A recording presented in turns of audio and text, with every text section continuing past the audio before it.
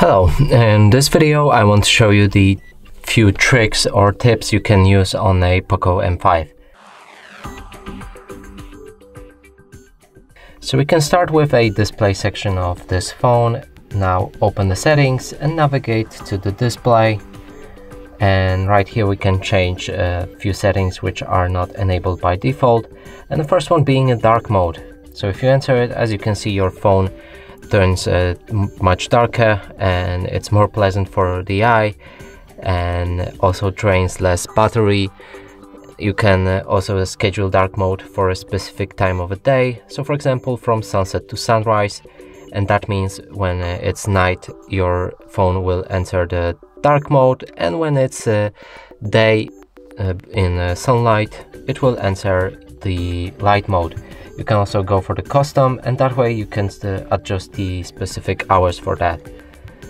Another thing, while we're in the display, we can move on to the refresh rate, and here by default it's set to the standard 60. You can increase it to 90, and that way, as you can see, your screen is much more smoother, but it drains more battery, so be careful with that setting if you're using a lot of this device. And now the next, we're gonna check the notification and control panel. Right here, if we go for a control center style, it's this toolbar right here, as well as notification bar. So if you want all of this in one place, like on older devices, you can use the older version. In the default it's set to the new version, so let's change it. And now if we scroll down our toolbar, we can see all of the notification panel shortcuts, as well as notifications. And without it, we need to go for notification panel shortcuts separately and notifications also separately. Next is a notification shade, and right here by default it's set to Android. You can use MIUI version, which shows more detailed icons and changes the shade a bit. And as you can see right now, if we're in the MIUI version, it shows the exact icons of the apps, and if we're in Android version, it modifies the app icons.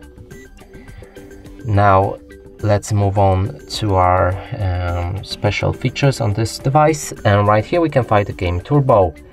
Now if you enter it, it makes a sound which is a bit annoying in my opinion, but that's opinion. And now here we can play some games in increased performance.